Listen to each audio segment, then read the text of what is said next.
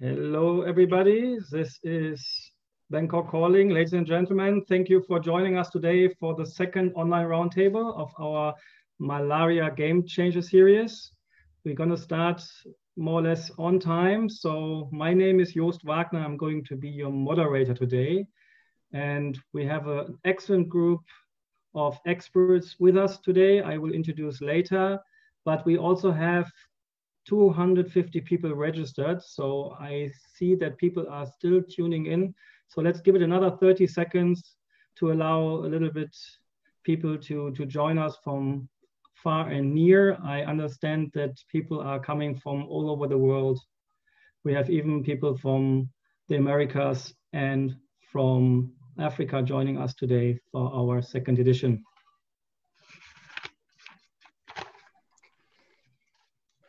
So maybe I use the time to talk a little bit about the Malaria Game Changer series. This series gathers government officials from the Asia and the Pacific, people who work on malaria programs, national regulatory authorities, manufacturers of malaria commodities, and global health partners, members of civil society, and so on and so on, and of course, interested citizens. And through a webinar discussion, we want to discuss existing and new tools and strategies to advance both health security and malaria elimination in the Asia and the Pacific. So the first roundtable, in case you have missed it, was on diagnostics for febrile illnesses and was held last month. And on your screen, you should actually see also the remaining roundtables that are planned for this year. I think the last two are not scheduled exactly, but they will be in November and December. So please take note of that. In our roundtable today, vector control tools for the Asia and the Pacific, discussions will focus around a number of key points. So first of all, we're going to talk about new and existing tools to address insecticide resistance in outdoor biting. We talk about innovative interventions to improve access, including innovative delivery channels. We are talking about game-changing actions across ministries to support effective vector control, and of course about best practices in the relation of vector control tools. So there are maybe a few comments needed while people logging in about the mechanics of our series. So one thing you always have to be aware of that this roundtable will be recorded and shared on social media in case you have to log off earlier. You can see it later again on YouTube and other channels. And of course, for our speakers who will be recorded, they have to look good at all times. You as participants can engage with us by writing questions and comments in your chat box. I'm sure all people know by now where the chat box on Zoom is, but your audio and video capabilities are disabled, so you cannot unmute yourself. The discussion will be taking the form of a talk show, if you might be familiar with from various television formats. There will be no presentations, but again, once I shot a number of questions at our speakers, you can make use of the chat box to ask your questions. But again, we encourage you also to write comments during the discussion I have with our panelists so that you are always engaged. And understand that our audience can even write to each other in their Zoom channel. So I think now we are already a higher number. And before we dive now in the roundtable, I would like to welcome Dr. Leo Brach, who is a senior vector control specialist at Malaria Consortium and technical lead for the vector control working group of UPMEN. And he will speak about the outcomes of the UPMEN Tech Talks. I hope many of you have joined them. If you haven't joined them, you should take note of that. They are excellent. It's an excellent series, and Leo is one of the organizers of this Tech Talks. Leo, over to you. Thank you, Joost. So I see my role as, and if I understand correctly, my role is more to create a broader context for the rest of, the talks to follow, or the questions to follow. But first, hello everyone. Good day to you, wherever you happen to find yourself. In terms of creating context, I think it's worthwhile reminding ourselves that ever since it was discovered in the late 1890s that malaria parasites are transmitted by Anopheles mosquitoes, for the rest of time since now, malaria control has been based largely, overwhelmingly, on vector control. In the first part of the last century, that was mainly larval control by draining of ditches and other breeding sites, spreading of oil, Paris green, and so on. Then we moved through into the post-World War II golden era of DDT, which soon faded, bad publicity, insecticide resistance, and so on. Late in the 1990s and early 2000s, it was a big time for IRS, for insecticide-treated nets, bed nets, and indoor residual spraying, using initially synthetic pyrethroids by and large. But ITNs and IRS were a huge success, and we have to take our hats off to the great achievements that those two strategies and tools achieved in bringing down the global malaria burden by focusing on indoor biting mosquitoes. And that's their downfall to some extent. And they reached the limits of their real bulk efficacy by around about 2015. So if we now zoom in a little bit to Asia Pacific and we look at the situation here, many of the countries in Asia Pacific are approaching malaria elimination, but they're stuck with this thing called residual malaria, that final little fraction that you can pound and hammer away and apply as many bed nets and IRS as you like, but there's still that fraction that you cannot cover, and that is by and large due to outdoor biting mosquitoes. So at least in my humble little opinion, I've got 5 minutes, that's why I'm starting to talk fast now.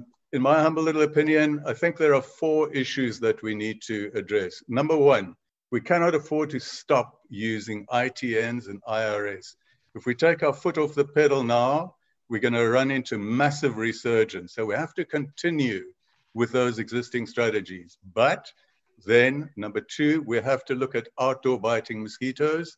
I'm very glad to say that, at least in my perception, there are a number of excellent products in the pipeline that are showing great promise. And I think of ivermectin-treated cattle, use of ivermectin in humans, where mosquitoes that feed on treated cattle or humans outdoors, they die if properly administered and so on. So ivermectin products have great promise. There's also attractive toxic sugar-baited substances that you can apply outdoors, attract female mosquitoes, and they die.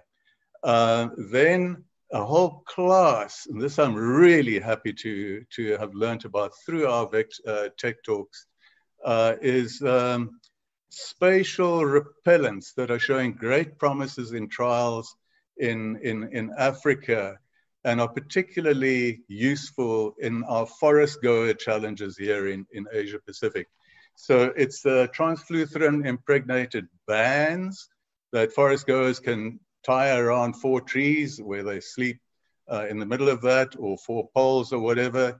It does not have the problems of using a bed net where the people sleeping inside the bed net in a forest situation, it becomes too hot inside there. So these spatial repellents are a good way to go.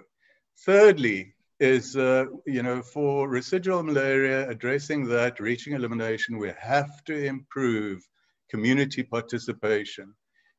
We have to harness that support that communities are able to give to participate in and fully engage in the tools that we're applying in these remote areas. Fourthly, finally, we need to move away from the silo approach that we had historically, and which worked okay historically. We need to have solid, good, strong surveillance to identify transmission hotspots where residual malaria is taking place. Then we have to do good epidemiological investigations to understand the drivers. What is causing that residual malaria to take place there? And then, importantly, to bring to bear a package of interventions, holistically integrated, that includes and incorporates vector control, parasite control, and full community participation. So those 4 steps, but cross-cutting across those, are issues like capacity building. We need to have solid efforts and initiatives to improve, strengthen capacity for vector control, surveillance, many other things that go with effective integrated malaria control efforts. And then also sustain funding for research and uptake, for research into new tools and uptake of those new tools. And then finally, also advocacy and engaging with national malaria control programs to inform them of latest developments and support them in uptake of recent findings and so on. So I think that's my 5 minutes up, Joost. Thank you very much, Leo, for your insights, for your 4 recommendations, and highlighting the cross-cutting topics we have to address to end malaria in the world, and especially here in the region. I hand over now to Dr. Marie Lamy. She's here with us. She's the Director of Access and Policy from the Asia Pacific Leaders Malaria Alliance. And I understand, Marie, we are having a new website to launch. Yes, thank you, Joost. Thanks a lot. So firstly, Leo, thank you for this overview. That was very useful to hear from you on what was discussed during the tech talks, and really to get already an overview of the different innovations that we need to pay attention to if we want to get to elimination here in the Asia and the Pacific. Before moving on to the VCAP website launch, I just, on behalf of the co-host, wanted to say welcome to everyone. Thank you for joining us as well. It's quite apt that we're having this conversation the same week as World Mosquito Day. We'll be focusing today, delving a little bit deeper into some of the tools, the different innovations as well that Leo already mentioned, that can help us reduce and if not stop transmission of diseases that are borne by mosquitoes. But very importantly, what our panelists will also be focusing on is how to improve timely access to these tools to make sure that they get to the communities at risk in a timely fashion. And that's an important component as well that involves a number of other stakeholders. And this is what brings me to VCAP, which stands for the Vector Control in Asia Pacific platform. This is a platform that is led by a steering committee of many different experts and partners, many of whom are connected as panelists today, also listening in to this discussion, and a platform that is co-hosted by Appelma and Unite.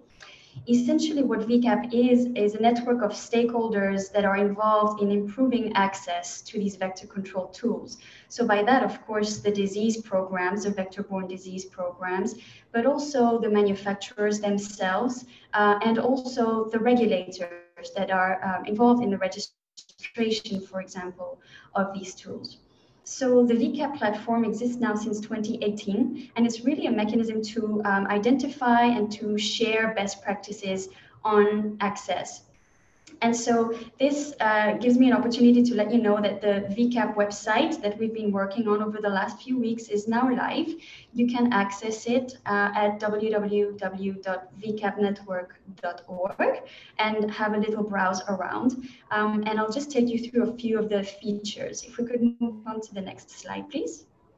So the VCAP website is really intended as a unique platform where you should be able to find easy to understand and easy to navigate information on what vector control innovations exist for Asia Pacific and what are some of the best practices in terms of accessing those. So you'll find on the homepage a little bit more about what the VCAP platform is. There's a video that we put together to summarize that for you. There's also some information on how you can sign up to become a member of the platform, receive the notifications whenever we post something new or whenever an event is coming up. And we also, if we move to the next slide, please. The website also hosts a number of different pieces of information that will be relevant to regulators, disease programs, and manufacturers. The first is a snapshot, really an easy to follow snapshot of different vector control products, existing tools, innovations that are available in Asia Pacific that are either already registered in a stringent regulatory authority or already WHO recommended. There's a snapshot of the different categories of vector control products and what is the status of those different products within the WHO as well. So all of that is easily accessible through the products page. And then just to draw your attention also to the regulation page, we have a number of case studies that we have developed and will continue to develop to highlight some of the best practices in terms of regulation of these tools. So for example, we have a case study available on Malaysia and how the Ministry of Health collaborates with the Ministry of Agriculture when it comes to evaluating and registering some of these new vector control innovations. And if we could move to the next slide, please. On the website, you'll also get an overview of different events that are coming up. We're looking to really have this as a living platform with different opportunities for the different members of the VCAP platform to interact and exchange information. And so we'll be posting information on upcoming webinars that will be hosted on that platform. And you'll also have access to a forum with different discussion boards where you can raise questions pertaining to access to vector control products or read up on different discussions that our members have been having. So that's the quick introduction. Strongly encourage you to have a look after this session if you're interested. If you have any comments or questions, you can always write to us as well at vcap@applemod.org. And I'll just stop here and wish you a really fruitful roundtable discussion. I hope you found this discussion helpful and interesting. So with that, have a good session, and I'll pass over to Joost again. Thank you. Thank you very much, Dr. Marie. This looks like a very interesting website, and I hope you took note of the link so that you can visit it right away after our roundtable conversations. So I'm going to introduce our speakers in alphabetical order in a second. I just wanted to remind you, once we have started the conversation, we are very keen on hearing your comments and looking for questions. Otherwise, it will be only me asking questions, and I'm sure you don't want that. And I would like to remind you, if you have a question to a specific speaker, please mention the speaker first so that we know how to allocate the question.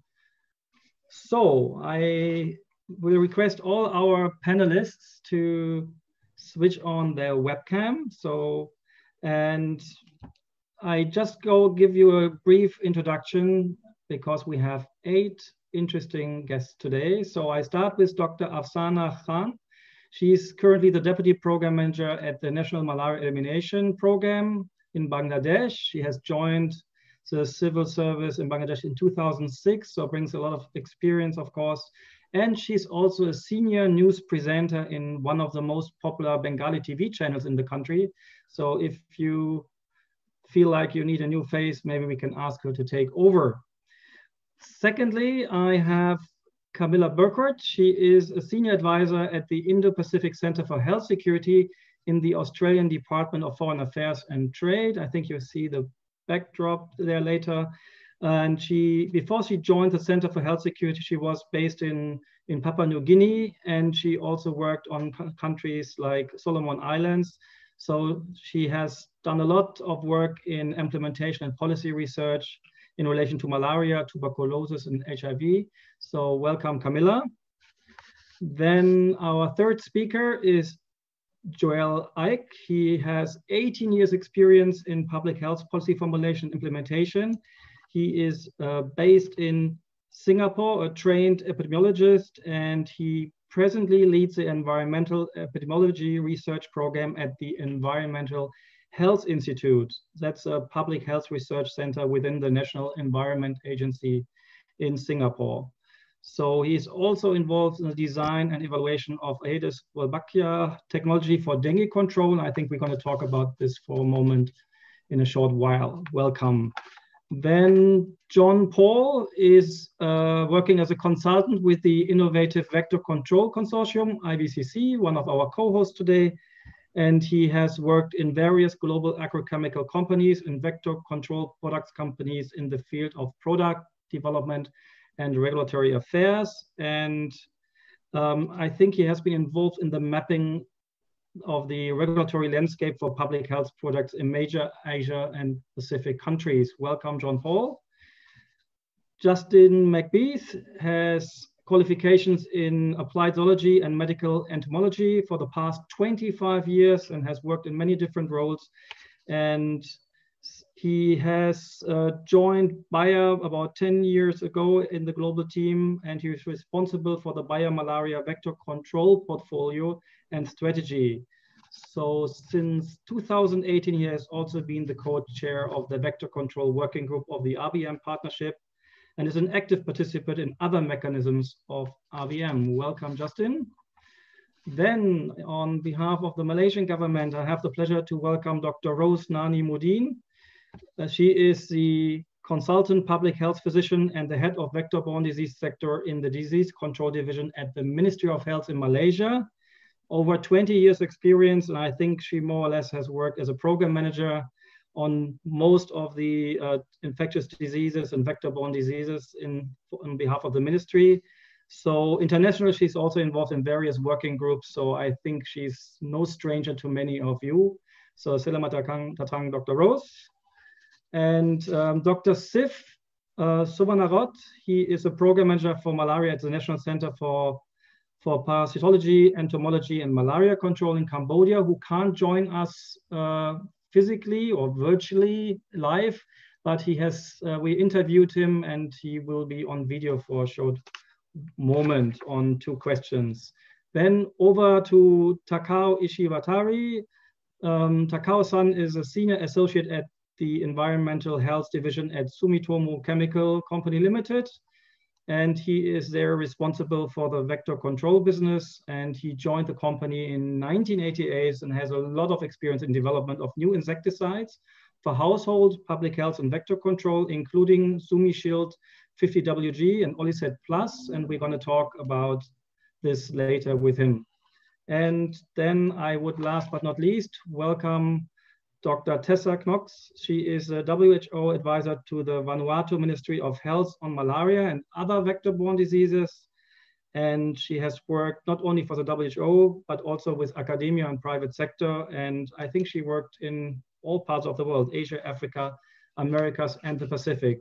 Welcome, Tessa. So these are our guests today. Again, if you want to ask them questions, maybe triggered by the conversation I have with them now, then please mention that in the chat, but we're also interested in your thoughts, insights, comments. So make heavy use of the chat box. And if you follow the chat box, you will also see that one of my colleagues is always trying to add links of interesting text reports or websites that are mentioned by our speakers. So very well, very important to keep an eye on the chat box. So let's start. So we have heard from Dr. Leo and the Upman Vector Control Working Group on some of the technical needs and recommendations in terms of effectively reducing transmissions. So I propose we start by just asking our panelists what existing tools and strategies we have in the region we should be aware of, that we know that are working, before talking more about new technologies. And I would like to turn to Camilla first. Can you please share with us aspects of vector control the Indo-Pacific Center of Health Security focuses on in this region? Certainly, thanks, Joost. And before I begin, I'd just like to acknowledge the Ngunnawal people, who are the traditional owners of the land on which I'm coming to you from, and pay respects to elders past, present, and emerging. And it's really a pleasure and a privilege to be joining a panel of such distinguished speakers. I'm really looking forward to learning a lot throughout this session. Before turning to the specific aspects of vector control that we're interested in and focusing on, I thought it might be helpful to couch that in a little bit of context about why are we interested in vector-borne disease more broadly.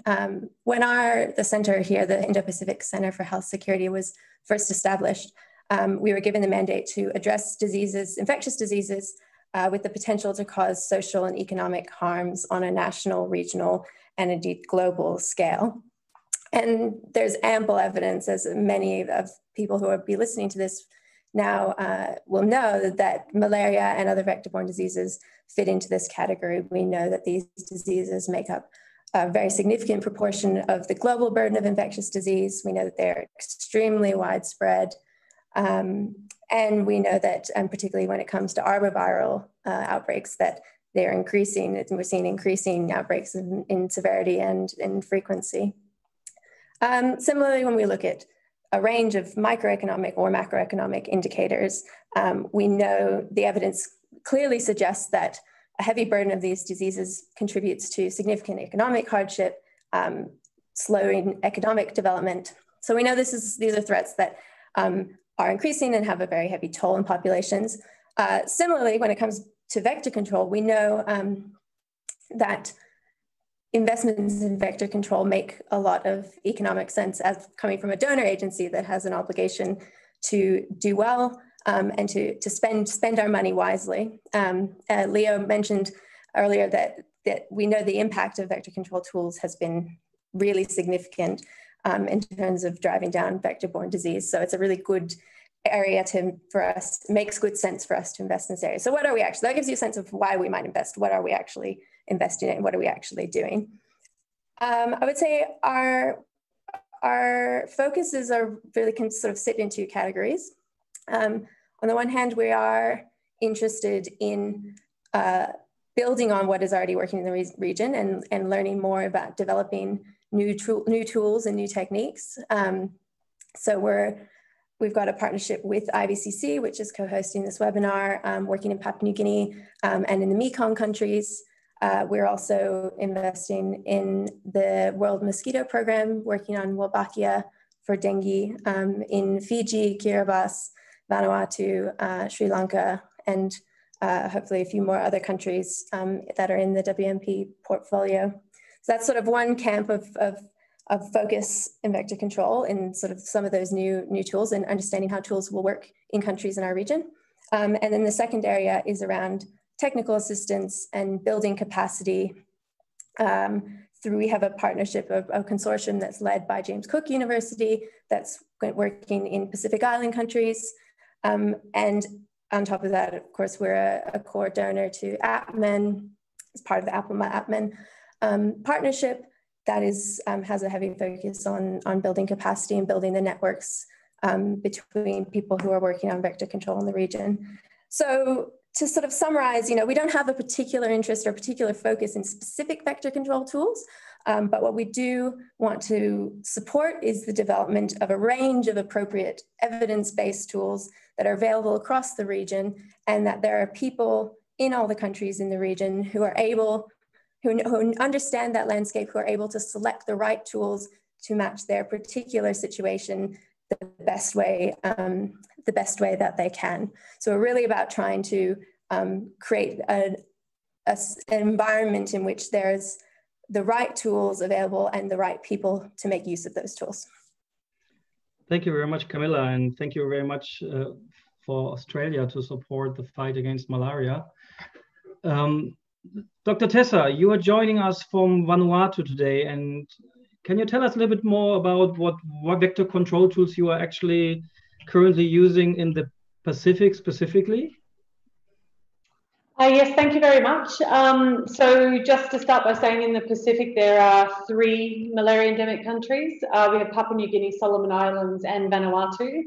Vanuatu is actually fairly close to elimination. We had under 600 cases last year, whereas PNG and Solomons are facing some challenges.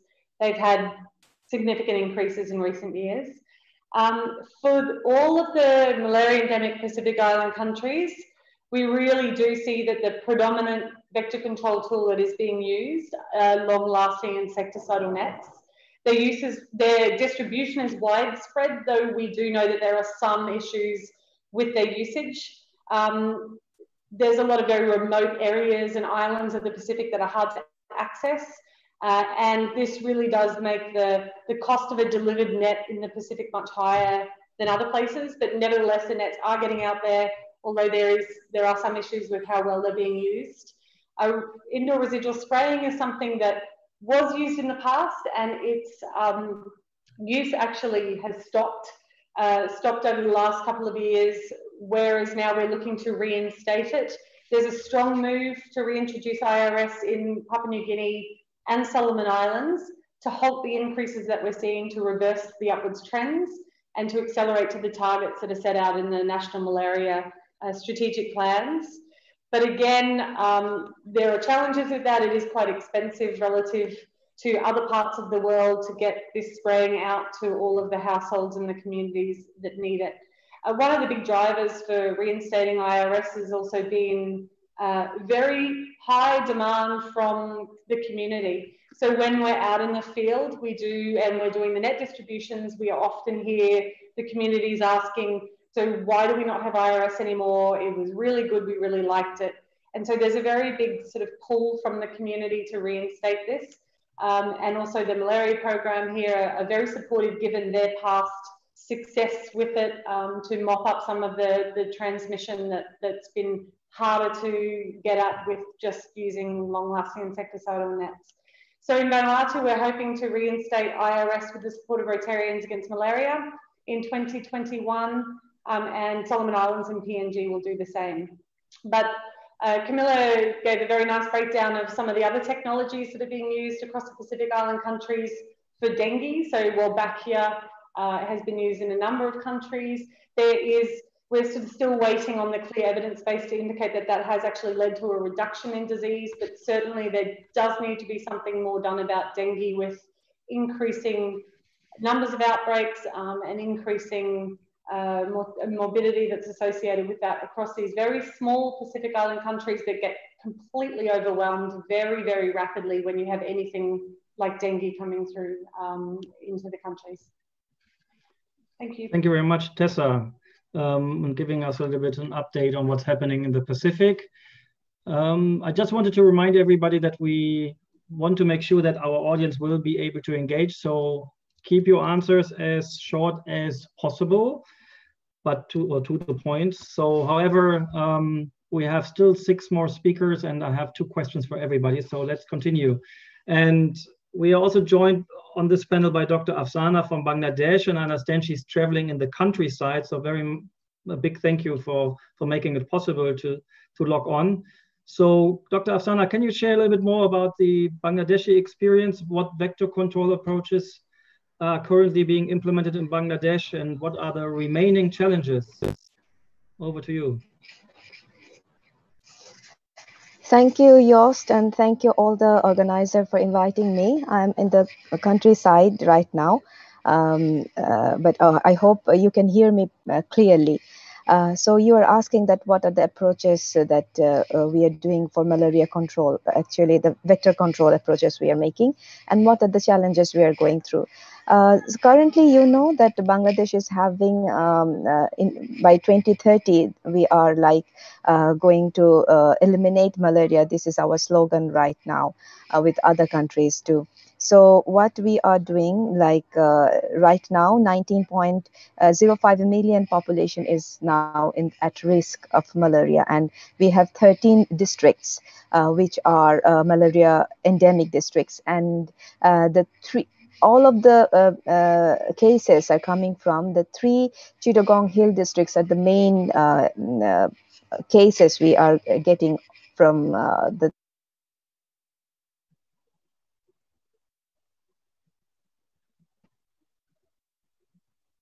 100%. So what we are now using is that the three L-align long-lasting insecticide nets, and there are like there in long-lasting insecticide nets we have like there are high burden areas. We provide them universal coverage for the high burden area people, and there are like low burden area, and we distributed the L-align with the targeted population.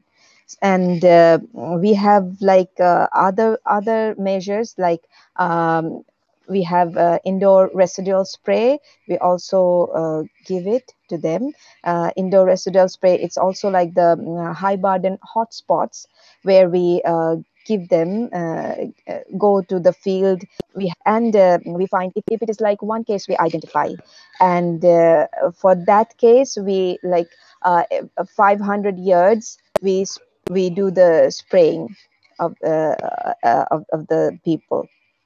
And there are also there are other control activities we have, that is we do the spray mapping, like if we found and there are also anywhere that the larva is there, we do the larval mapping, and after that we had like temifos, we use that medicine and we spray it.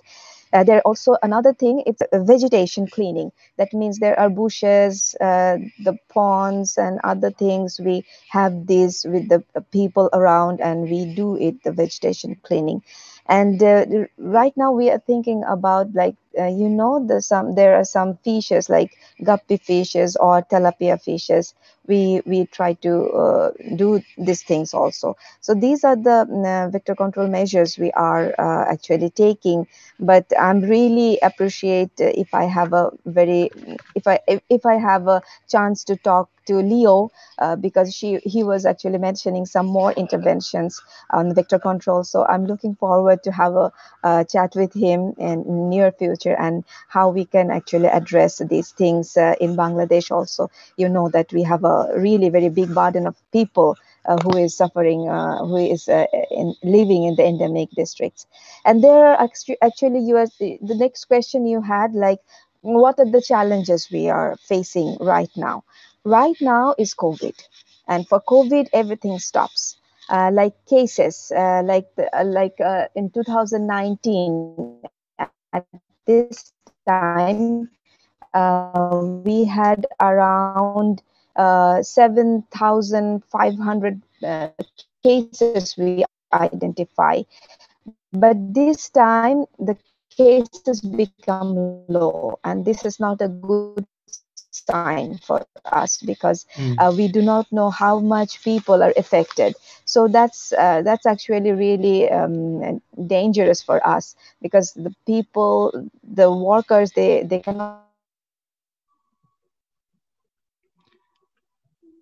So I think the connection, Dr. Afsana, is not so good anymore. But I think we can talk about go to the places, and they can with the proper PPE and other things, and try to.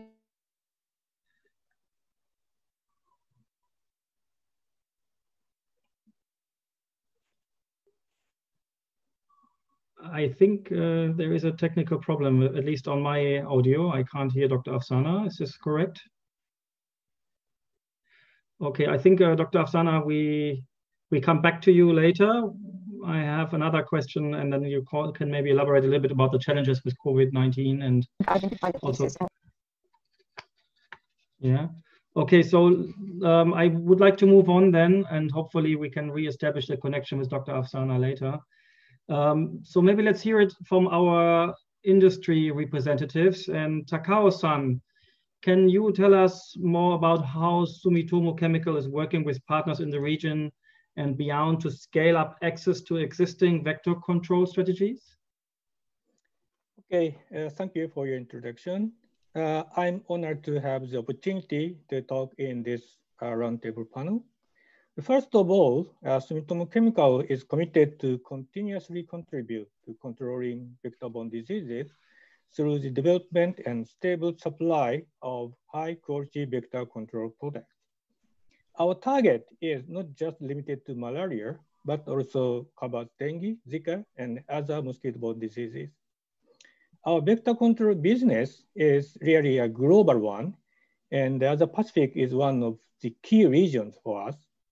The Sumitomo Chemical has a good product lineup, which covers all of major product categories recommended by WHO, which includes indoor radial sprays, long-lasting insecticidal nets, larvicide, and space sprays.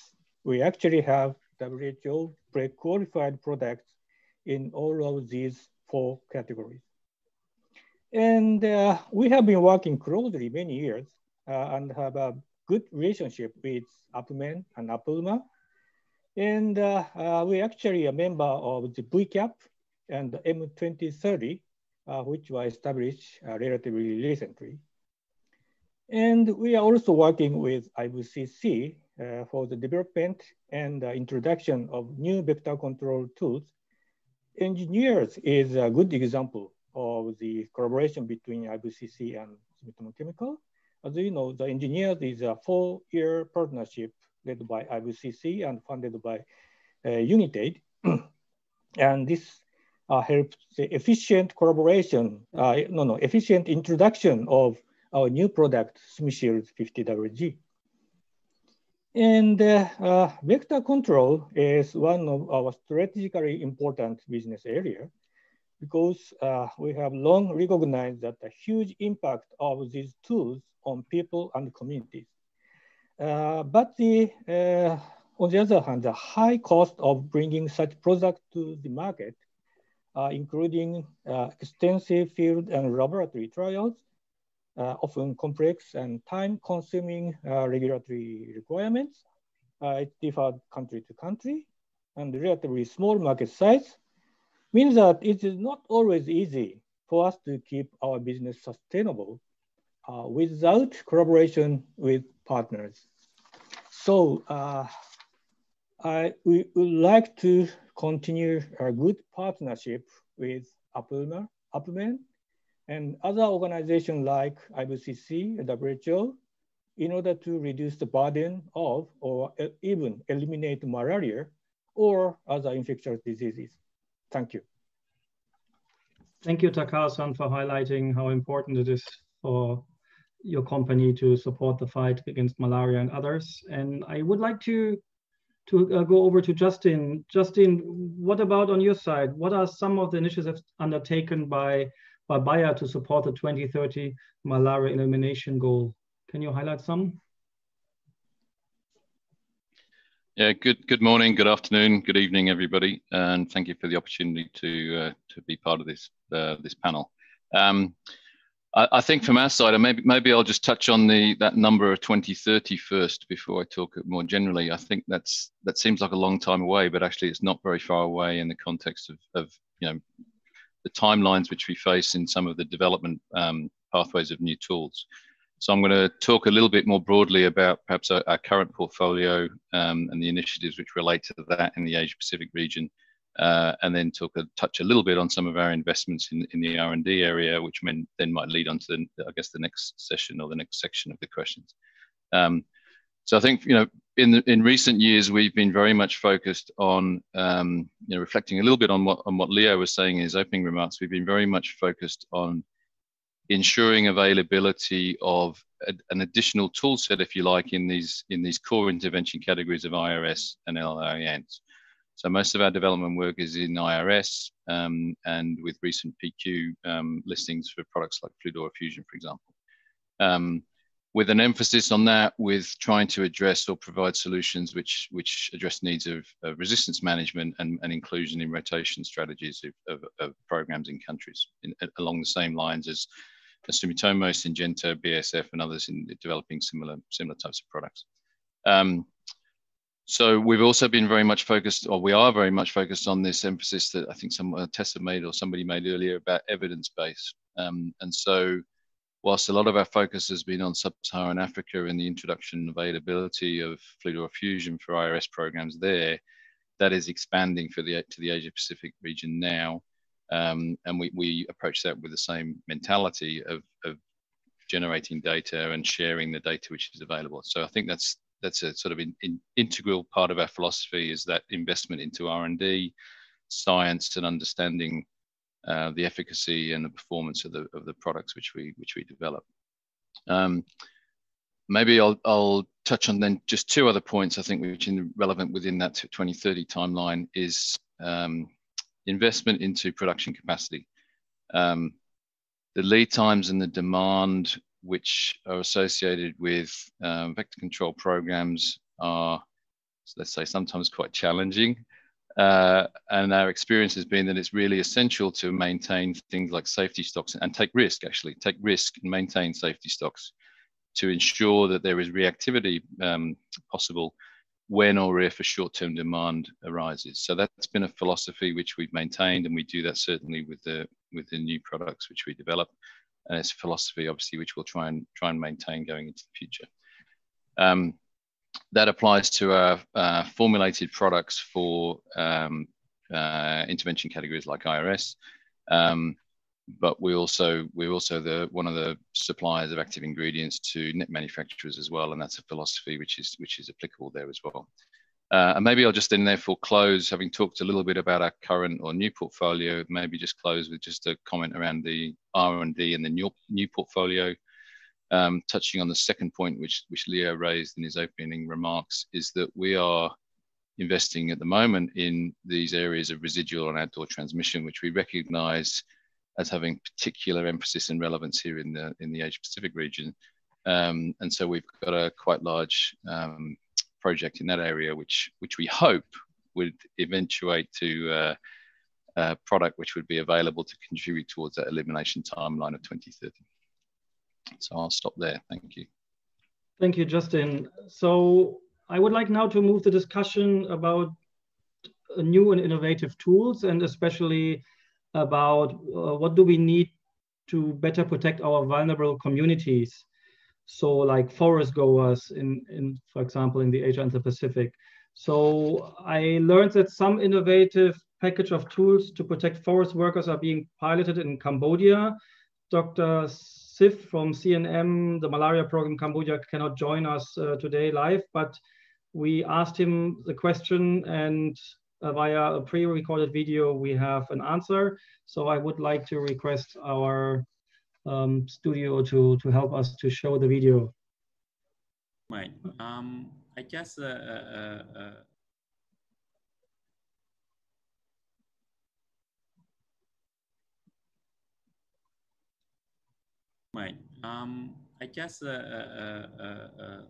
tell you that the vector control tool in the recent year has been updated from the routine bandnet distribution using long-lasting insecticide net to the forest pack. Because with the recent year, there is malaria case has been happened mostly with the people that go to the forest and also work in the forest. So we can say that is a hard to reach population, that most likely they may, the long-lasting insecticide net may not fit with their contact in order to protect malaria transmission during their work and so on in the forest. So that's why the national program identified that we need a special tool like forest pack. The forest pack is a content of the hammock and also hammock net, and also the repellent, some tool of health education where they can access to malaria services in terms of diagnosis and treatment, and also in the forest pack also include some other necessaries material like toy, raincoat that can provide the everyday work in the forest. And for the pack, that is a part of the tool that the forest grower mostly use routinely in the forest. They have no, like example that we add some repellent inside there because they have work late at night until 10 or so a.m. at night. Some body may be later than that. So there is no chance to cover by insecticide treated net. So that's why we provide repellent to them to protect while they are not inside the net yet. And also in the forest, you imagine there is no shelter proper that they can rest. So that's why we provide hammock and also hammock net with the insecticide, so they can proper bed for them for this too. So Forest Pack has been launched in Cambodia since 2019 and started the idea discussion since 2018 during the malaria has been jumping high in the country compared to the other year, and then we can say that the increase of PFMK in Cambodia. But during launching in 2019 until now, malaria PFK has been decreased more than 80% by the end of 19. So this is a good news that Forest Pack has been impact to the routine vector control tool. So we have just heard from Dr. Siv from Cambodia on an innovative way to package different necessities, including personal repellents and hammock nets to protect forest goers from malaria while working outdoors and at night. And I would like to shift now to Malaysia. And I think we all agree that Malaysia has done an exceptional job in reducing transmission to 0 cases since 2018, Dr. Rose. So in terms of protecting communities from outdoor biting, what tools are being introduced in Malaysia? Yeah, hi, Jost, and all the distinguished webinar. Okay, in the challenges actually faced by Malaysia in terms of controlling malaria is not only for humans malaria transmissions, but also how to control zoonotic malaria transmissions, because we are reporting, even last year, we are reporting about more than 3,000 cases for zoonotic malaria. Therefore, Malaysia needs to have innovations to overcome these problems, and the innovations are use of spatial repellent, residual spray, and application of repellent as personal protection. Innovation with spatial repellents is the use of mosquito coil by the rubber tapper, where the mosquito coil is put in a aluminum foil, aluminum container, and they will hang the container at their bags or back, or while and they bring this mosquito coil during the rubber tapping activity. The spatial repellent is also used widely in dengue prevention and control activity, such as the use of aerosol spray, electrical mosquito mat, and mosquito coil. The other innovations to tackle the outdoor biters using outdoor residual spray and also a perimeter spray, which we innovate to use in our malaria control, especially for zoonotic malaria, and also insecticide treated clothes. Since 2016 and 17, the study on outdoor residual spray has been proven able to reduce P. nolosi zoonotic malaria cases in the intervention area. And in 2019, ORS has been included in the zoonotic malaria program activity, especially in Sabah. ORS has shown good results with the reduction of PK cases about 22% in 2019, and from January to August this year, the reduction of PK cases is about 31%. The other innovations is the use of insecticide treated clothes for rubber tapper and or for people who had related activity in the jungle. Another method used by the Aborigine people, actually they are using the used nets, bed nets, which already damaged, but there are some part which is still can be used. So they use this undamaged nets to cover the incomplete structure area. For example, if there's a hole in the wall, so they are using this. So this is how the innovations made in Malaysia. So we also have other innovations such as Wolbachia project for dengue, and is already implemented in the 17 area and shows a very remarkable results for reducing the dengue cases in our country. Thank you, Dr. Rose, for sharing Malaysia's experience. We already know from our technical experts in previous discussions we had that the other challenge to reducing transmission of malaria and other mosquito-related illnesses in Asia and Pacific and globally is mosquito resistance to insecticides. So Takao-san, can you tell us more about the different formulations from Sumitomo Chemical that could help the region address the issue of insecticide resistance? Yes, insecticide resistance is, as you know, one of the most serious threats in vector control for malaria or other mosquito-borne diseases. We launched a new product, SimiShield 50WG, which is an indoor residual spray containing a new mode of action active ingredient, which is really the first new chemical class in 40 years recommended by WHO for IRS uses.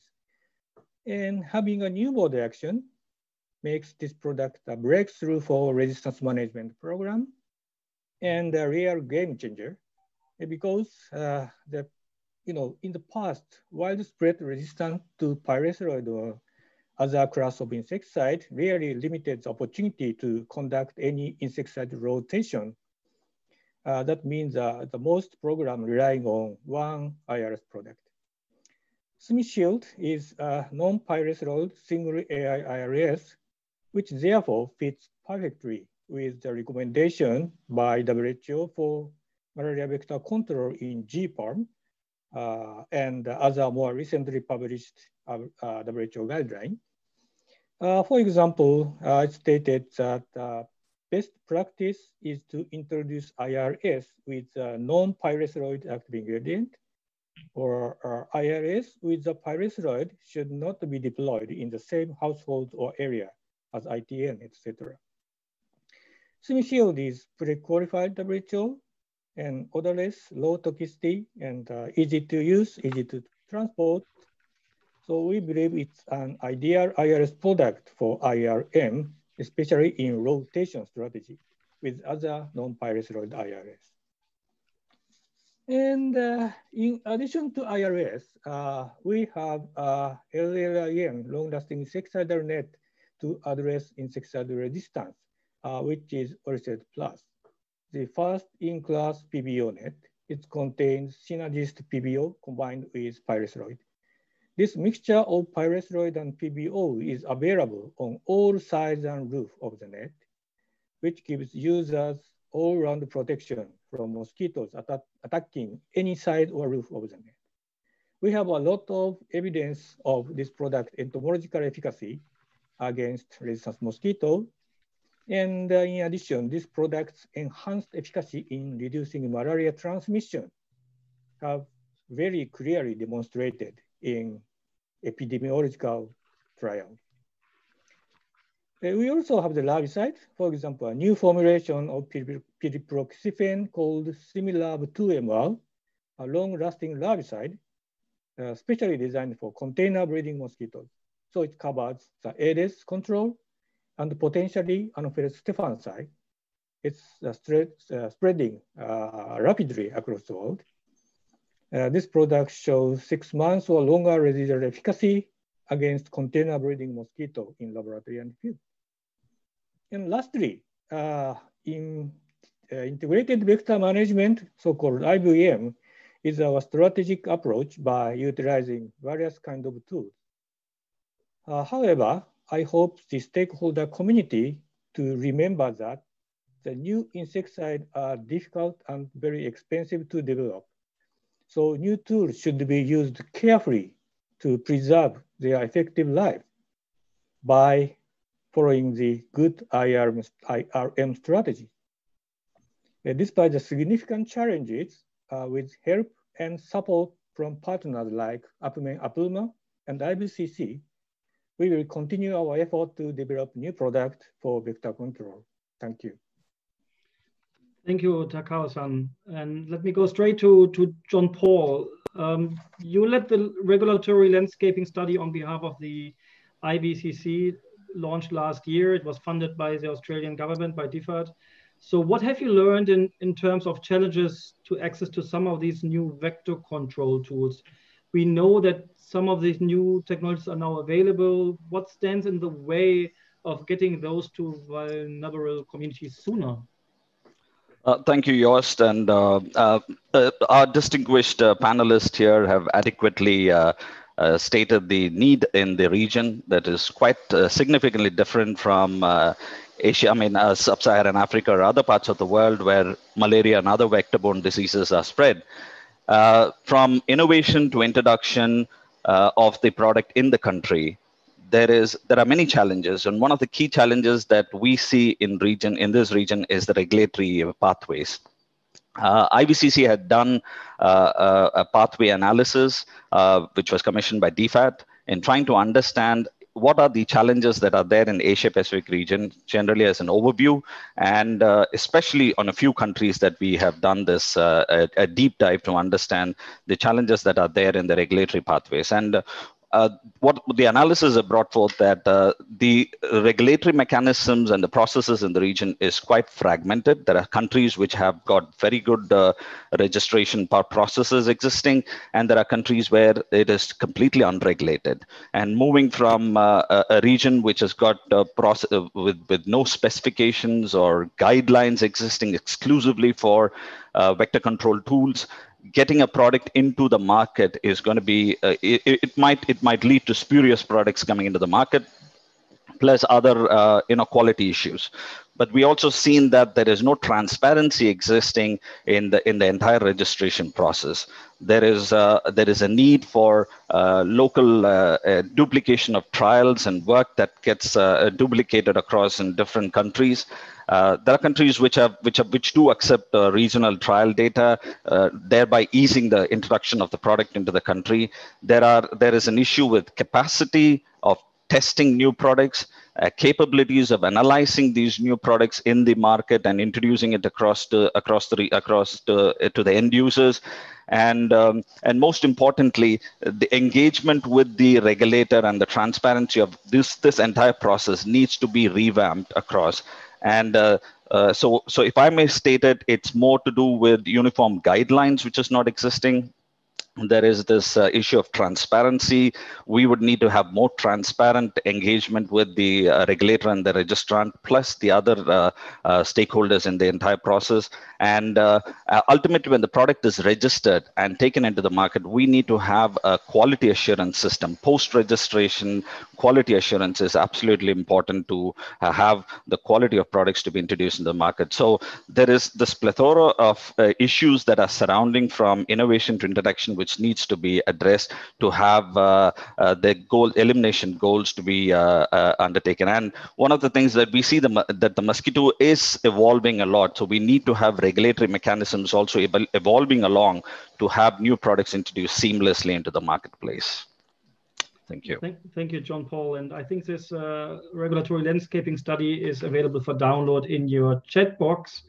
So Tessa, once again, back to you. In the Pacific Islands, what are some of the issues in terms of accessing vector control products, and how are the Pacific Islands working around it? Yes, thank you. I think we recently had a very prime example, very devastating event here, which gives a good indication of what some of the challenges are to Pacific Island countries. In early April this year, we had a Category 5 cyclone that struck Vanuatu, Solomon Islands, Fiji, and Tonga that absolutely left a path of decimation. Half the population of Vanuatu were in areas significantly affected. Health systems were destroyed, health facilities were destroyed, other public services were interrupted. A humanitarian effort was mounted, but there were really significant delays in getting in the critical humanitarian equipment and supplies, largely due to the COVID-19 border restrictions that have been imposed. In Vanuatu, the areas that were the worst hit were the areas that continue to carry the major burden of malaria in the country, so Sanma and Malumpa provinces. We had malaria detected in those areas. We also had dengue outbreaks that occurred, after the cyclone. So we really critically did need to get in some of the emergency supplies to conduct IRS. It was a major, major challenge. We managed to reprogram some Global Fund long-lasting nets to the areas that were the most severely affected, but we really did struggle to bring in any of this really critical emergency supplies for the vector control response. So based on this, a number of years ago, the WHO Division of Pacific Technical Support in Fiji had established a stockpile of vector control supplies and equipment, and this was meant to meet the needs of small Pacific Island nations, particularly in emergency situations. We're glad to have the support of the Australian government through the Pacific Infectious Disease Prevention Program to be able to restock that supply starting fairly soon. And through this, we do hope to be able to provide necessary supplies rapidly to get them to where they're needed, particularly on the back of all of these natural disasters that continue to plague a lot of the small Pacific Island countries. Thanks, Tessa. So now that we are delving a little bit deeper into access to new bed nets, hammock nets, spatial repellents, and other vector control tools, Camilla, can you tell us a little bit more about the center's role in supporting the introduction of new vector control products in Asia and in the Pacific?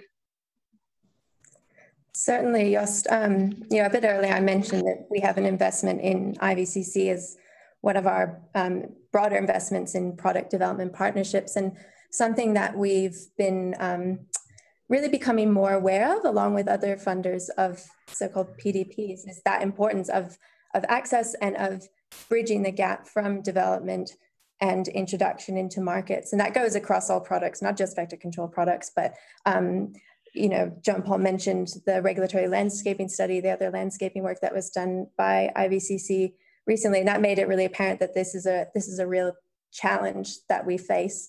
I think and particularly for this region, where it's quite complicated. There's in some countries a very large private sector market to consider, and so what we've seen, what we've learned from our experience, particularly within DFAT, on work in relation to the introduction of new medicines, is that landscape is really complicated, it's really complex, and that in particular there is, there's a need to understand a wide range of factors. In order to be able to ensure introduction, you need to have a good understanding of in this case, the entomological landscape of what's your disease burden. So you need to have really good surveillance systems. We need to understand those market dynamics. We need to understand safety and policy guidelines and the regulatory systems that exist. And we need to make sure that the work that's going in early up in relation to development of new tools and new products that will eventually need to be introduced, that the needs and the preferences of the users are really taken into account early on. So that's something that we have, in our minds when we're looking at working with IVCC, with WMP, with whoever other partners, that thinking about how is this going to play out.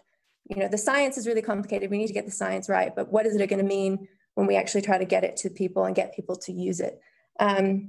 So it's quite a dynamic space. This is another reason why we're interested in the work that VCAP is pulling together and is trying to strengthen that ecosystem. So we're really working closely with VCAP to try to understand that better and to understand and to inject that understanding and that forward-looking approach into our other investments that are more upstream.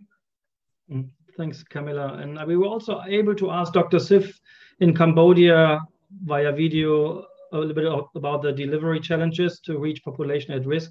So maybe we can hear from Dr. Sif again by video. I think it's a very short answer. To provide the foreign tech to them. We need to identify the hotspot where the mostly entry point that mobile people go in and go out in order to go to the forest, before to go to the forest. So after we map this out, and we need to set every entry point, we need to set, they call mobile malaria worker. The mobile malaria worker, we will provide them training and equipped with the diagnosis treatment and also the protecting tool like a forest peg. So every time that people pass by their entry point,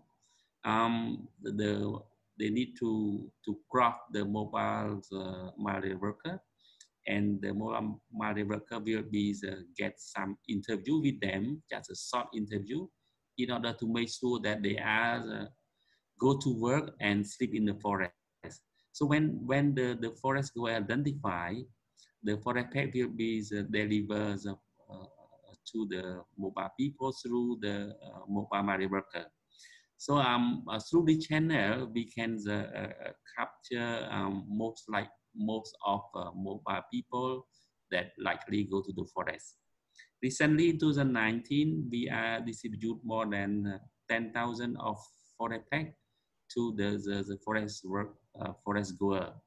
And beside that, we also have a system how to track these people when they are going back as well. Because we know that not easy to track the mobile or forest goer. But we have a system that every forest goer, they will receive the forest pack. Inside the forest pack, there is a repellent, one bottle repellent. So they need to come back and to replace repellent when they are empty their bottle. So the refillment of repellent to the forest goer is a chance to us that meet the forest goer again. In order to take some information from them and to and also provide the additional repellent to refill for them. So there is a chance that more of the forest goer can come back to see the malaria worker. So I think that only through this channel we can cover the most of the forest goer in the context of elimination right now. Thank you very much, Dr. Sif, for recording the answers with us. So we have heard from Cambodia on ways to identify, track, and continuously protect mobile migrant communities from malaria transmission. Now, Dr. Afsana, how does Bangladesh engage the high-risk community for vector control? Thank you, Jost. We just lost the other time for my poor connection. So maybe I'll answer this really short. Like I already mentioned you that the 90% of the ethnic people who are coming from the Chittagong Hill districts, where the most of the cases are coming. So the National Malaria Elimination Program of Bangladesh government, they vows to ensure quality access to the treatment and prevention services, irrespective of ethnicity or gender, especially for the most vulnerable and hard to reach population. So the ethnic people are the majority of the number of people. I just inform you that the 90% of the people are coming from, and the community leaders who are working in the forest, they are the headman and the karubari, we said, and of these the groups are communicated and consulted before taking any kind of interventions. We discuss with them, including vector control of these areas. The local community is also involved during the implementation of the regular vector controls. They also take part as like paid volunteers when we distribute L Alliance or other things. So we take them to maybe for larvicidal activities, for indoor residual spray. We took those local people along with us. Just to let you know that in the new National Strategic Plan 2021 to 2023, we introduce a new thing that is called community engagement. What does it mean? No, the community engagement is like we take the leaders, the community leaders or the local elites in that thing. The purpose of forming this committee is to identify the high risk groups. There are mobile population, like people are coming in the bordering areas, the cross-border areas. There are mobile people or mobile population are coming.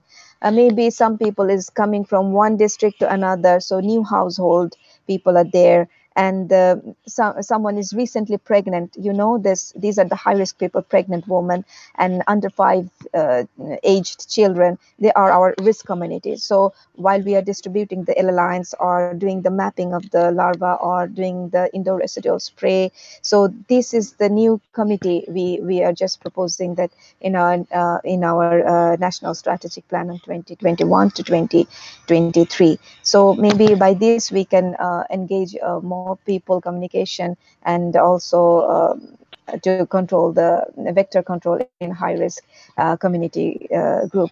And the Global Fund is funding us really. They are like giving us from 2010 till now. They are funding for only for malaria, and this is really a good thing for the national program to have a good backing process under Global Fund. And also WHO is there. Their technical advisors are always communicating with us. Thank you.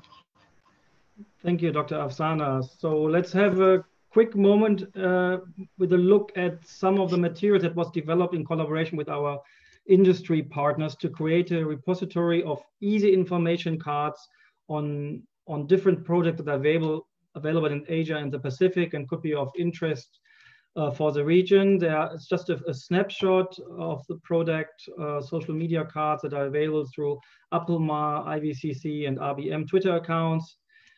These will be hosted online as well as a permanent resource of information after this roundtable. So it's just a quick preview. Yeah, so you can see these cards. If you're very fast, you might get your QR code, but I think the organizers will make it available to everybody who is registered. And so let's continue then right away. And as you know, this session is co-hosted by the Vector Control in the Asia Pacific Platform, or VCAP. So members of VCAP identified several challenges that slow down access, including regulatory approval of vector control tools. But there are also some great lessons to be learned from across the region. And I'm very pleased to have Dr. Joel on the panel, who was listening patiently, and you haven't heard his voice yet, who can tell us more about the experience of Singapore in this space. Dr. Joel, Singapore has a very efficient process for the registration of vector control tools. Can you provide us with a short overview of this process? Hi, Joost. First of all, thank you very much to the event organizers for inviting me today. Now, in Singapore, the registration of all pesticides and repellents related to vector control is mandated by law. Whether it's meant for sale, supply, or advertisement, all these products need to be registered. And it's also a requirement that only locally registered businesses are allowed to apply for registration. Now, product development timelines are really long. And so we've tried our best to ensure that the application process is relatively straightforward and doesn't impede the availability of a good product. Because the submission of several documents is required, and we understand the anxiety that some applicants may experience, we've produced a comprehensive guideline, and this is available online to help applicants through their journey. Once we receive the full set of requisite documents, processing usually takes about an average about maybe 3 months for products with previously registered active ingredients. And for novel products, it might take a longer timeline, usually about 9 months on average. Now, in between, there may be some clarification sought and requests for additional data. And we do try our best to communicate this as quickly as possible because applicants might take more time to obtain that information. And once the product is successfully registered, it will then be added to a public list of registered products. And this list is available on our agency website for free. Now, all products will feature a unique registration number, as well as a registration logo. And the aim of this is to give greater consumer confidence that a product wasn't made in someone's backyard. So on this list that's publicly available, applicants, retailers, and consumers alike can access this information to inform their choices and their decisions. Thank you, Dr. Joel. Quick second question. I mean, this series is about innovation, the Malaria Game Changer series. Can you share with us some really innovative approaches to vector control? I'm thinking of the Wolbachia bacteria for controlling dengue transmission, for example. What can we learn from the trials taking place in Singapore, and what is the approach a technology like this should take? Well, Joost, you know, a safe and efficacious vaccine for everyone would really represent an advancement in controlling dengue. But honestly, that may be a moonshot for settings that are resource poor. Meanwhile, many health authorities, they would have to rely on vector control as the primary disease control measure. Now, Wolbachia is a naturally occurring bacterium, and if you had a banana or an apple or some fresh salad this morning, you might have just consumed it. It's really a novel control measure that is gaining a lot of prominence, especially in Southeast Asia, where the dengue health burden is relatively high. Now, the beauty of the Aedes Wolbachia technology is that although it's aimed at reducing dengue, but really can also address yellow fever, chikungunya, and also Zika, which are carried by the Aedes aegypti mosquito. Previous field studies in Singapore have shown that Wolbachia can reduce the population of Aedes aegypti mosquitoes by about 80%. And in Malaysia, we've heard from Dr. Rose that there were some epidemiological studies.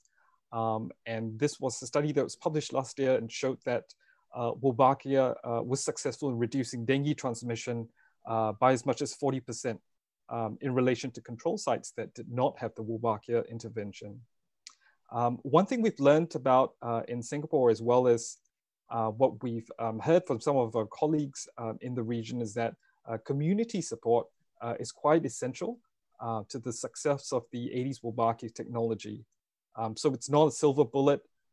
It can't cure a place of a dengue outbreak that's ongoing. So members of the community, they still have to look for stagnant water that can breed mosquitoes and remove them. Also, without community support, it would be very, very challenging to release the mosquitoes and to monitor mosquito activity levels without community interference. So we need the support of the community. We need the support of a community leadership as well, and quite a number of stakeholders in order for this intervention to achieve its maximum effectiveness. Over to you, Joost. Thank you, Dr. Joel. Malaysia is close to Singapore, so Dr. Rose, can you tell us about the role of the Ministry of Health in regulating vector control tools in Malaysia, and what other stakeholders does the Ministry of Health collaborate with when introducing innovative vector control products in the market? Yeah, okay. Thank you, Josh. In Malaysia, all insecticides used as either as commercial product or vector control products, they must be registered, and they are also regulated by the Department of Agriculture under the Pesticide Act 1974. So we have an act to control this pesticide use in Malaysia. We have a pesticide board under the Ministry of Agriculture, is responsible for implementing and enforcing this act. And the pesticide board is also responsible for carrying out post-registration and also to monitor the pesticides in the market. So Ministry of Health is one of the member in the pesticide board. So it's a multi-agency involvement in this pesticide board. There's a study done in Malaysia, and it is published in the vector control platform in Asia Pacific in a VCAP website. So please visit, and you can read more on this study. And in terms of collaboration, Ministry of Health is also collaborating with Institute of Medical Research, or IMR, and University of Science Malaysia in performing research according to the program needs. So example, looking into the effectiveness of the new products and or new methods that is being used by the program manager. Apart from that, we also collaborate with University of Queensland with our Wolbachia project, and it is very successful. Ministry of Health is also collaborating with private sector in producing innovative product. Example, product which is weather resistant and also long lasting for outdoor residual spray. For example, Polyzone. So this is the collaboration that we have in our country. Thank you, Dr. Rose. And when I look at the time, I'm seeing that we are running out of time. So definitely it's becoming complicated to have a Q&A. And I got the green light. All the questions you have put in the chat as participants, the organizers will try to ensure you get an answer from the person you have addressed. So they will try to facilitate that. I have another 2 questions and then we still have a short wrap up. So hopefully you can stay with us another 5 to 10 minutes more. But let me go straight over to John Paul. We have discussed the finding from your report. What were some of the recommendations suggested to strengthen regulatory pathways to introducing vector control products, John Paul? Thank you, Joost. And listening to what Singapore and Malaysia say, it's absolutely, the kind of engagement that they have with the registrant and the National Malaria Program is absolutely important. One of the important things that we need to identify in the region is to ramp up the regulatory process is a collaborative approach. Countries which are kind of unregulated in their regulatory processes and countries which have got good practices, they'll have to exchange. Countries which have good practices will have to engage with countries which are trying to build up the regulatory system, a more collaborative approach, kind of sharing of work between countries, joint reviews. All these are principles which are already existing. It is just that we need to try and adopt it for the region, and more of work sharing, more of joint reviews, a collaborative approach. That's what the VCAP platform intends to do, and it's a very good initiative that has been taken by APLMA.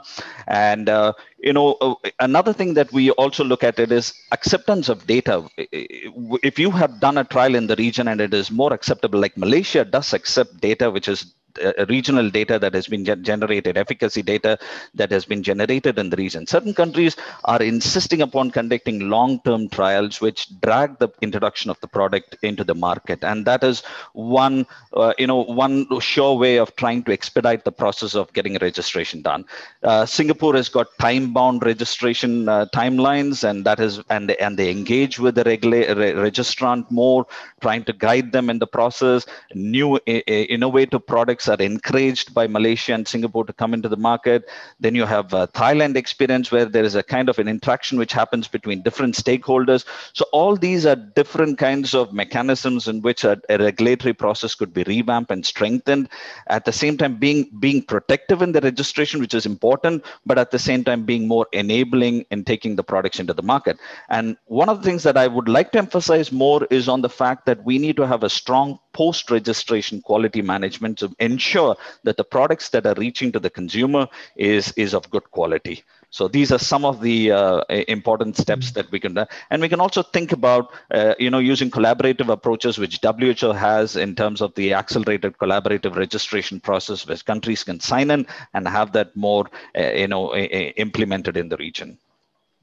Thank you, John Paul. Justin, from a manufacturer's perspective, what are the challenges and opportunities that you see for introducing new tools in Asia and the Pacific? Yeah, it's interesting listening to some of the former comments, because it kind of supports and echoes some of the things I'm about to say. I think there was a word, transparency, which was used earlier, I think by John Paul.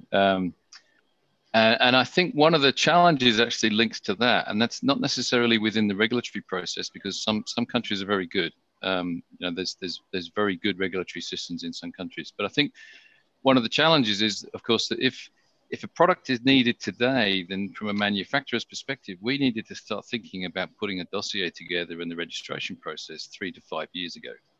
So if there's a short-term need for a product today, it's already too late. So I think some of that transparency also comes to how do we better link that timeline and pathway for the regulatory process with the anticipated demand for that type of product in the range of countries where it's going to be needed.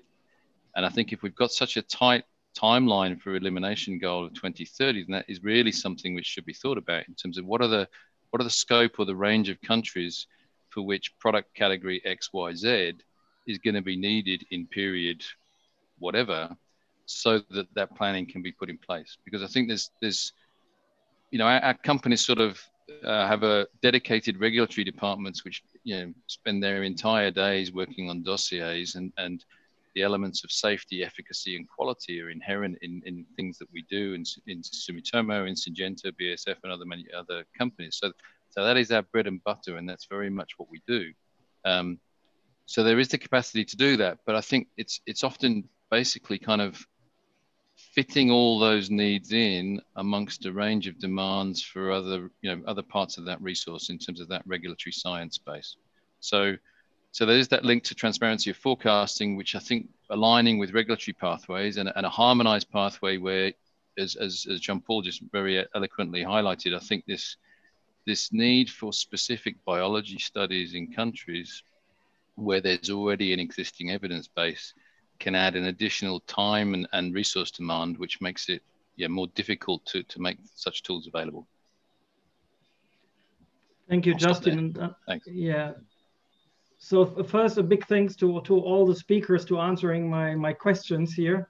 As I said before, APLMA Secretariat will help to facilitate that if you have asked a specific question and if you were clear who you have addressed, we try to facilitate the answers, because we made a big promise that we're gonna have Q&A, and I think I must admit I won't be able to keep this promise, because we have one more person who was recorded for a few minutes, because we asked one colleague, Dr. Diabaté, he is a principal investigator of Target Malaria, which is a not-for-profit research consortium working in sub-Saharan Africa to develop and share technology for malaria control. So this is still coming up, and then we would like to have a 2-minute sum up by one of our colleagues.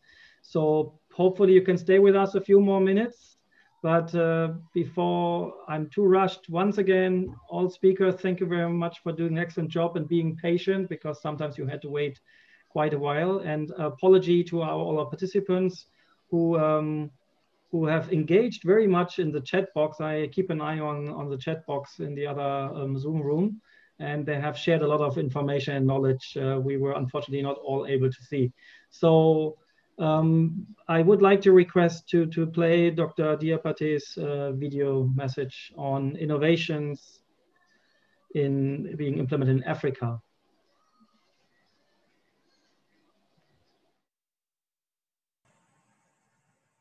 Okay, great. Many thanks for the invitation.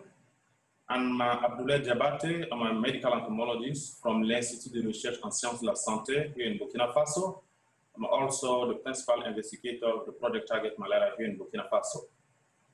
So as already mentioned, I'm a medical entomologist, so I will answer your question, from the perspective of medical entomologists.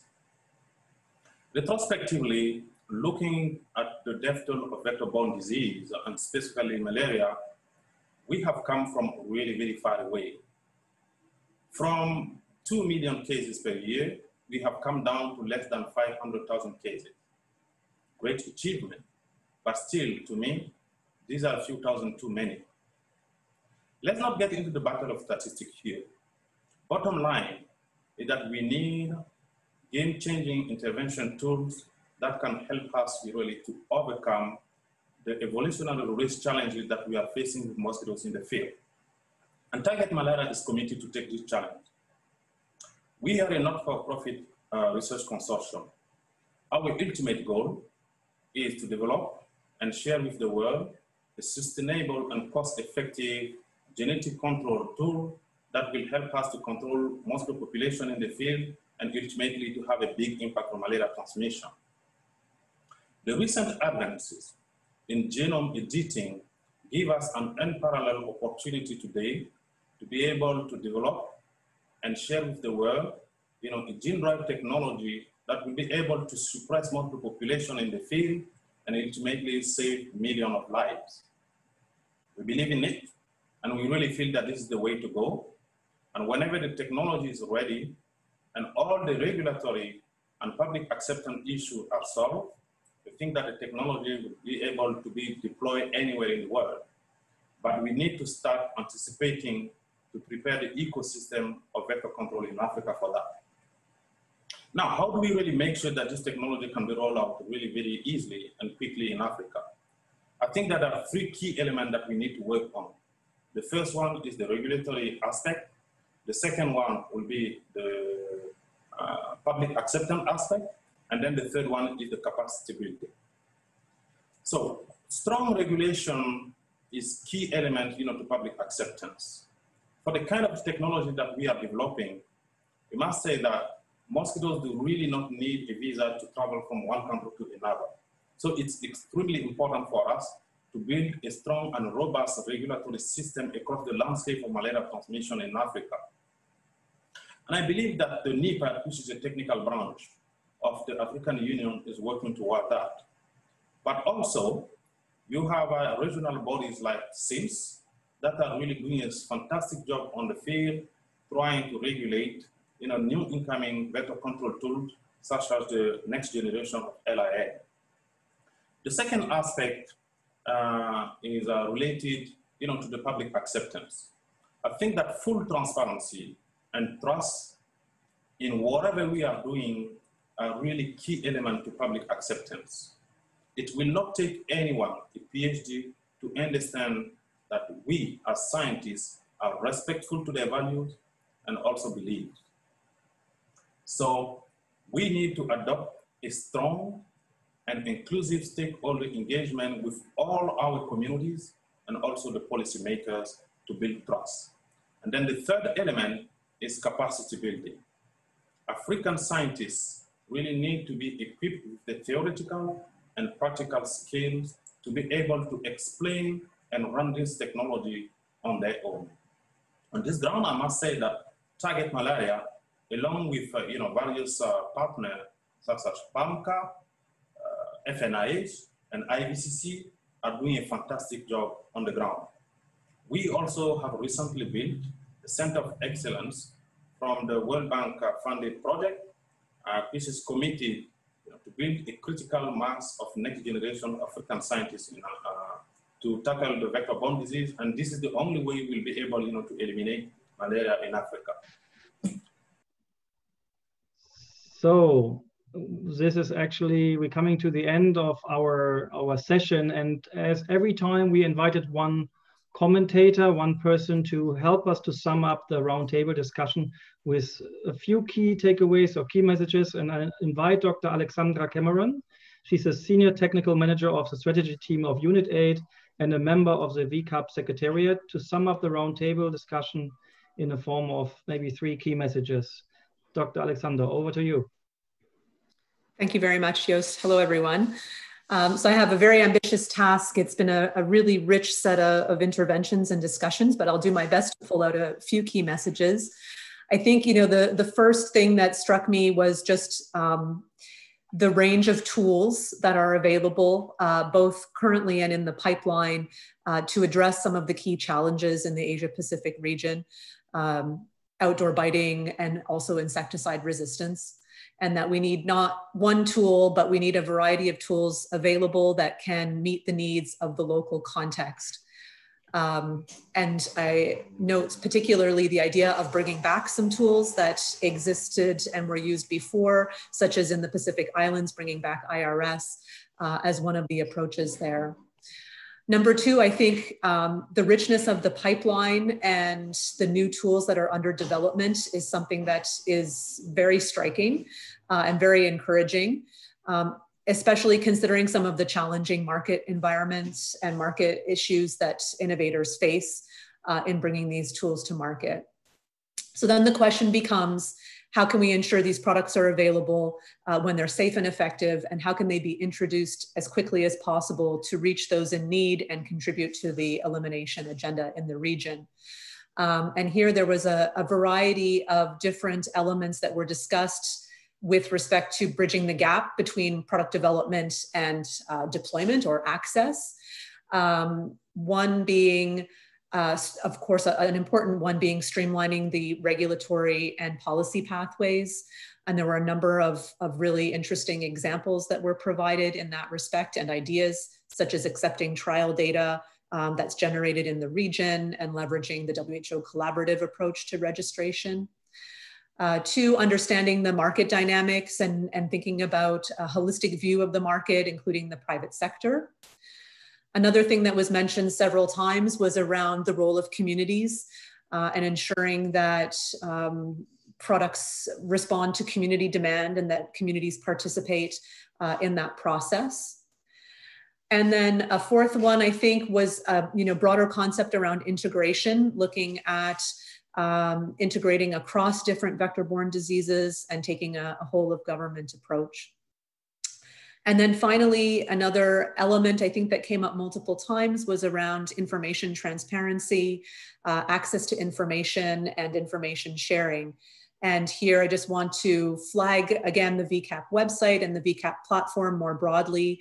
And we really created this platform and website as a means to contribute to greater information sharing and greater transparency. So we encourage everyone to visit the website and participate actively. It is an interactive approach with forums and other mechanisms to share information. So we really are thinking about this as a more interactive platform rather than a one-way information exchange. So with that, I know I'm probably already over time, so I'll end there, and thanks for the opportunity.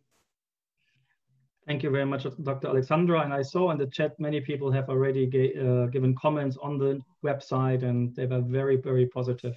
So this is it for today. So I hope our audience had an interesting takeaway from our second edition of the Malaria Game Changer series. This time on the vector control tools. There are more coming up. I think the next one is actually during the virtual Malaria Week 2020, which will be held from the 7th to the 11th September. And our next Malaria Game Changer will be in this week on the 10th of September, but please take note, 7th to 11th September, the government of Vietnam together with APLMA and UPMAN will host a virtual Malaria Week, and there will be also some opportunities for everybody to engage again, including the next edition of this series. So thanks to all our speakers and audience. Have a good day, stay safe, stay healthy, and hope to see many of you during Malaria Week. So, and bye-bye, everybody.